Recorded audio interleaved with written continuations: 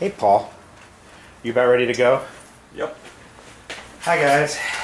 Well, here we are in my apartment in Manhattan, getting ready for a bit of a drive. Paul came down from Albany, partly to visit, which is nice. But we're on our way out to Lancaster, Pennsylvania.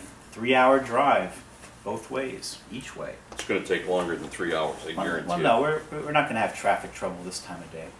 But the deal is, I received an email and then a call after posting on Fountain Pen Board and the ZOS list that at Philadelphia at the show a couple weeks ago, a fellow had shown up who was not a regular dealer or collector but had a personal collection with him and sold his entire table of modern pens in about 10 minutes to a dealer.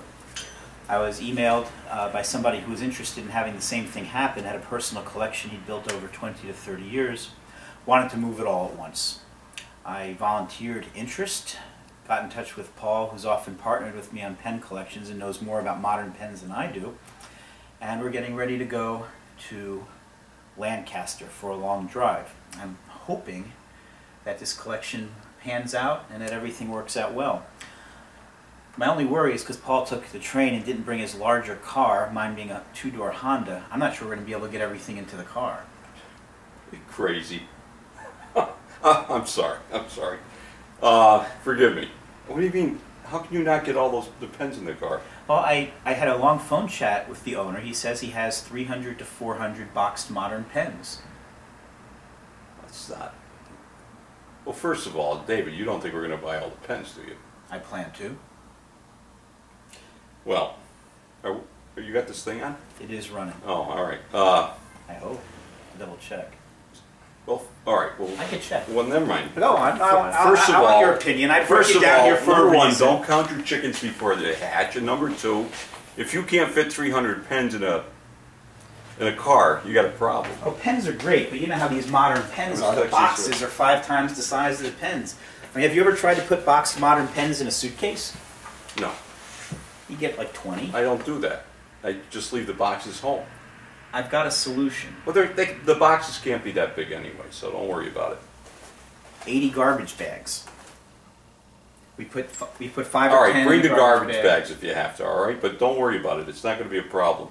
I think it's going to be a problem. I doubt it, Listen, but go ahead. No, we had a good talk. He sounds like a very interesting fellow. He described nice pens, and I explained how it works to buy an entire huge collection at once, and he's in agreement on the principle, and I think we're going to get these.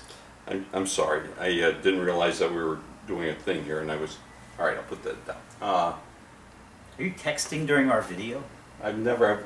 I just learned how to text. I'm texting my daughter. I haven't really gotten the hang of this thing yet, but... Anyway, well, and I don't like texting, but... He said he has a large quantity of Omas, Pelican, Parker, Conway Stewart, and he's interested and he understands, and we talked about things, and he sounds like he has reasonable interest. Well, good. Well, we'll see. Well, we'll see what happens when we get back. All right. Can I finish my... You finish your text. I'll sign off. We'll come back in a bit and see if we actually manage to get anything. Of course, if this turns out to be terrible, I probably won't film a follow-up. How do you get the caps in? We're back in Manhattan, my haunt in the Upper West, which struggled mightily to carry all these pens back from Lancaster. Inside the service entrance is none other than friend and author Paul Erano. You'll notice quite a number of garbage bags and boxes all the way from the main hallway here to the doorway. These are 30-gallon, I believe, garbage bags. I could be mistaken in that size. Hey Paul, what's in all the white bags and boxes? Fountain pens. And there you have it, folks. More later. Okay, we're back in my apartment building. We pulled everything in through the service elevator. Thanks to the carry carts, we have everything ready to go in the elevator at once. Quite a number of bags of mint 10 to 30-year-old quality fountain pens. Omas. Oh, there's Paul Erano hiding in the back. Hey, Paul, you had a fun day today? It's Paul Erano hiding in the back of the 2 cartons of, or excuse me, cards.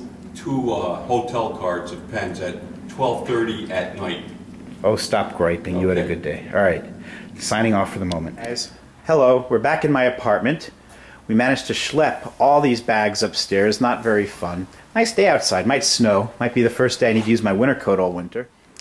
Apartment's looking tolerable. The big old TV is doing nicely. So, Paul, come on over here. Where? Now, come over to the little pile of pens. Oh. Now, my first question for you is it good or bad that I wanted to bring garbage bags? You were giving me grief. All the garbage bags? Yeah, I mean, should we have left the garbage bags home because we don't account chickens and all that? He was right. If we didn't have the garbage bags, I don't think we would have got the stuff back. Barely fit in the car. Unbelievable. Unbelievable. The pens have been largely sorted by, well, if not absolute brand, certainly by location.